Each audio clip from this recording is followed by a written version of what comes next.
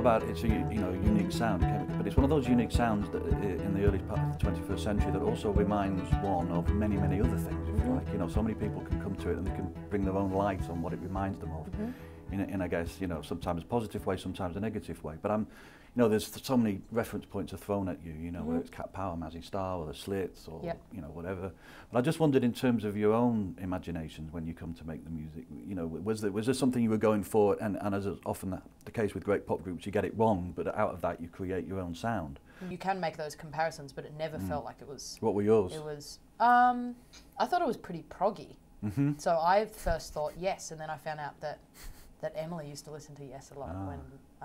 That's very interesting, because in terms younger. of the credible references that are made, they're always been a very narrow blogosphere reference point, if you like. Bands like that wouldn't get mentioned, would they? You know, so it's kind of, because that's probably makes sense of the length of the songs as well, which sort of busts through what the expected length. And there's of so these many different faces to every song as well, which I thought was really interesting. I love that element of music where it's the perfect blend of emotion and cerebral, and I think that classification or whatever usually comes from external forces, which isn't a bad thing at all. I do the same thing when I hear a band and someone says, you know, oh, what would this go well with, or how will it fit into my record collection? Everyone has a different function for music. Some people really enjoy, you know, chronicling the lineage or the influence of something, of a great deal of bands or one particular moment in history. So there's like a joy in that. It's historical or something. So people really like to reference different bands because it makes sense to them. Oh, I really like this mood about bands like Cocteau Twins or Massive Attack or something like that. I also like this kind of mood, which is a little more aggressive, you know, which is like Caius or something like that. So people really, it's like catering to your mood. So people will say, oh, this is something that's different, that's coming to your consciousness, that you can classify in this mood, which is really nice. You have a control over it, you know? I think, like, in most cases, people feel very comfortable in any situation being able to identify with something. So it's like, if it's unknown, that's scary. It's scary to every human. So it's like, oh, you know what? Well, it sounds like it's like a natural thing. You can't really help it. So you're like, oh, it sounds like this. I do it too. I'm like, oh, it sounds like this. Sounds like I want to know that I know what that sounds like, and that's like a and if it's coming soothing, from a similar place as well. Yeah, even though I wouldn't go, oh, they're trying, it's not coming from a negative place, like they're trying to be that. But in my head, if I can identify it with something, that makes me feel comfortable, like it validates my existence somehow.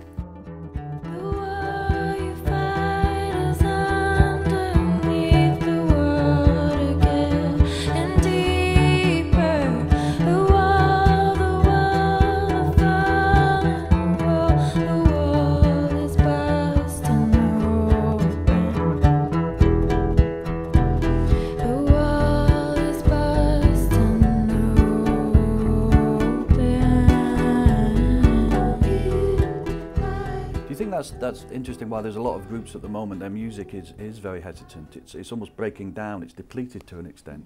And there's also all these ghostly references, sometimes literally with you, of pop history.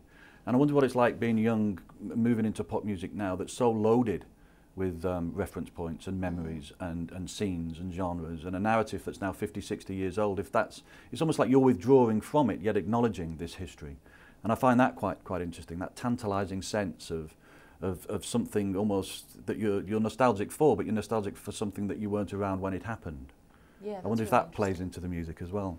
I think that kind of happens with anyone at any point. It's just so accelerated at right now because there's such a bulk of you know, experience at this point that you can delve into at your leisure.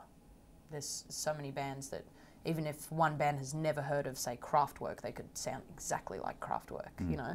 So in that way, it's difficult. It's definitely more difficult to do something unique, but there's also this charm of everybody can make music now.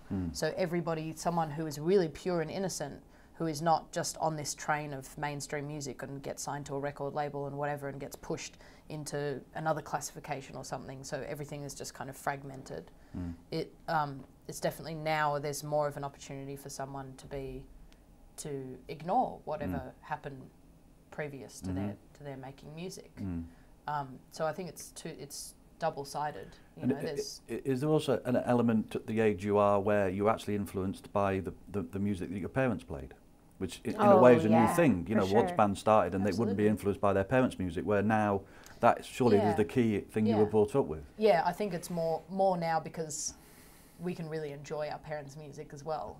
Coming into your 20s or your 30s or whatever, that you start to relate to that. Like you love Hall & Oates and stuff like that, and I love Steely Dan. Those things were so dorky to me when I was first growing up, but now acknowledging that, just, I don't know, it seems there's so much that your past can offer you, you know, and there's a nostalgia to it that gets more potent as you get older as well. You know, oh, I remember that when I was 4 years old, my parents used to play that record or something, and then it always slips in some way to the way that you make music or the things that you relate to in music. Even if you don't think it in that moment, you're just like, well, I can't actually help it because my musical library, you know, is quite large, and it goes back to when I was 2 years old, and so you're 22, or I'm 22 years old and making up a bass line, and that could be influenced or inspired by something I was listening to when I was 3, or, you know? I guess that's what I was going, like, back to your other question. Did we, was there ever like a plan to sound like anything, or what are we, you know, influenced by? And I think just growing up and being inspired by all kinds of music, and at least for me, I know that I was like, you know, I'm gonna play bass. I'm the bass player in the band.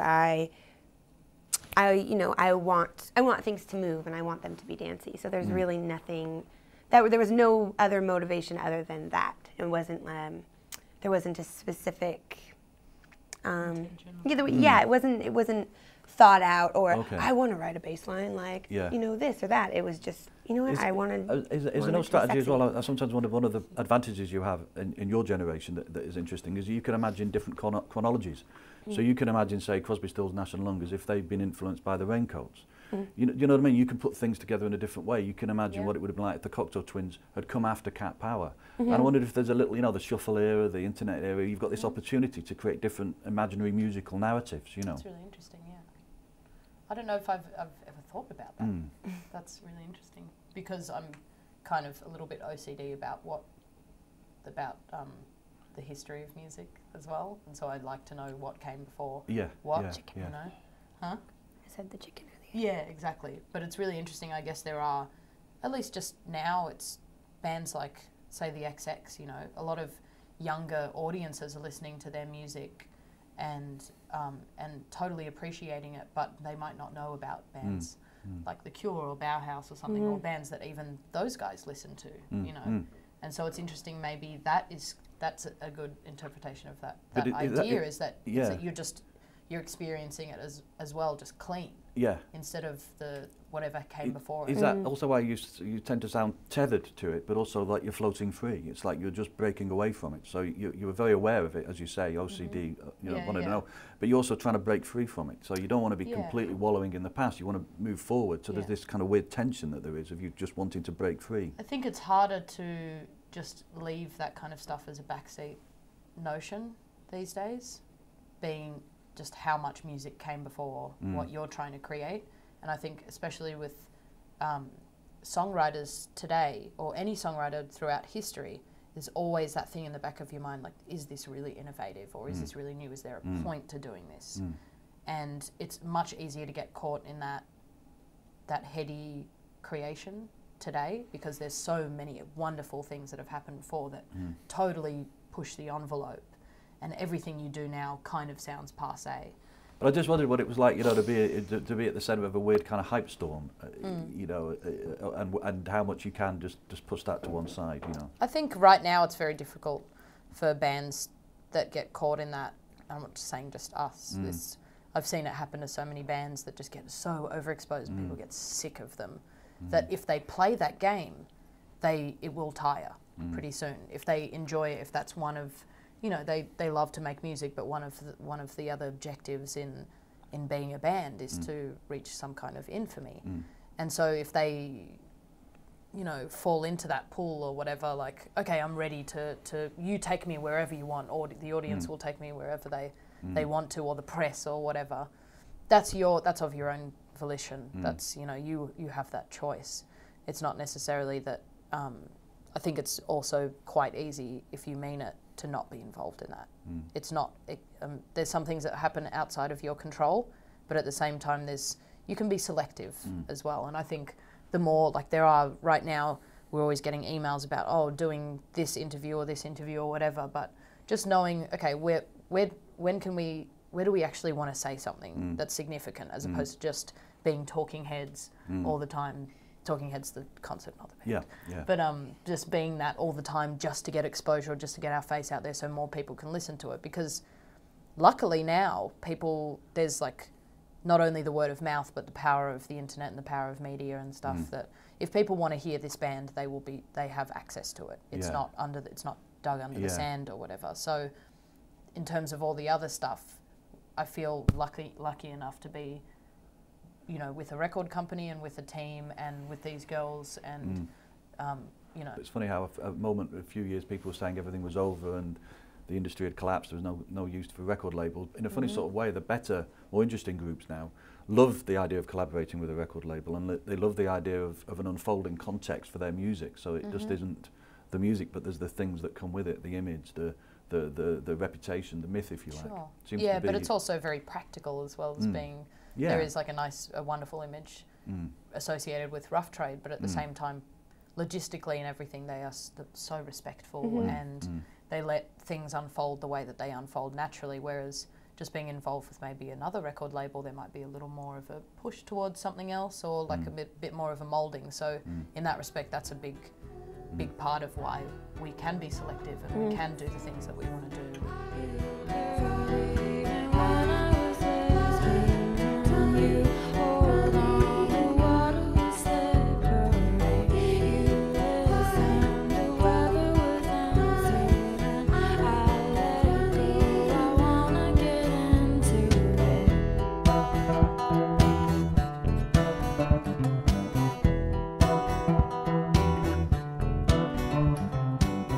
And who's your favourite bass players there? Have you got a few favourite bass players? Jaw Wobble. Love him. I often listened to, or at least before I started playing bass, I was really into the melody in the music, and I wouldn't hear the bass. The bass would be the last thing that I heard. I would hear the melody. Yeah. And so when I started playing bass, I played very melodically, and my bass lines were melody. There wasn't the root notes or the backbone, it was the melody. So it was hard for me as far as like, who's your favorite bass player? Didn't really have. What about you, Stella? What are your favourite drummers? I really like Greg Saunier, who plays with Deerhoof. Growing up, I was really into Bonham and stuff like that, because that's just the best teacher you can have if you want to play kind of tasteful, aggressive drumming. Yeah. And Tony Allen, Fela Kuti's drummer.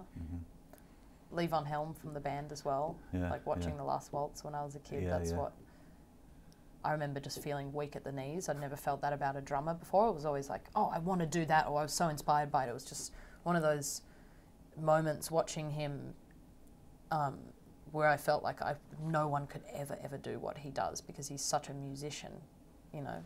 I like musical drummers. Yeah.